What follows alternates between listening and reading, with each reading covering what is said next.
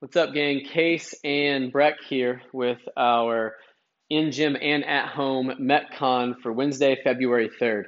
Death by goblet squats and burpees today. You're going to start with 2 reps on that first minute, then you'll go to 4 reps of each movement on the second minute, 6 reps of each movement on the third minute. You'll continue to climb until you can no longer fit those reps within the minute.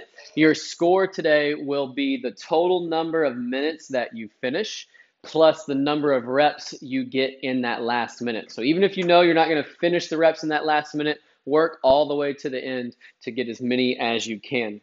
On those goblet squats, you can use dumbbell or kettlebell for this movement, keeping those hands pressed into that object so that it sets our shoulders in a good position. Shoulder width stance, point those toes out. Send those hips back before you send them down. In the bottom, chest should stay tall, knees should stay wide. We should feel this load in our hips, glutes, and hamstrings, and then drive through that full foot. Be sure to stand up all the way every time. If you have the ability, try to get that hip crease below the knee on those reps today, but don't do so at the sacrifice of form. So if you ever get to a position where your chest starts to dive, or maybe that butt starts to tuck under, you start to come up in your toes, that's your cue to stop right there. Either adjust your position to see if that improves. Otherwise, only hit that depth where you can keep that good technique. From there, we've got burpees. Good technically sound burpee. Hands stay close to the ribs. Pop back. It's not a push-up on the way down, but we want to keep some bracing through our core. And then as we pop to the top, same thing. Not a strict push-up, but we don't want to be completely relaxed in between so that we're staying efficient with our movement, but we're also keeping our middle brace so that we protect that spine.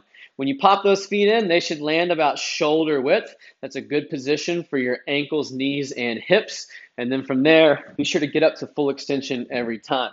So putting them together, shoulder width stance, get to full extension, let those feet leave the ground, clap overhead so that you get the full range of motion out of that movement.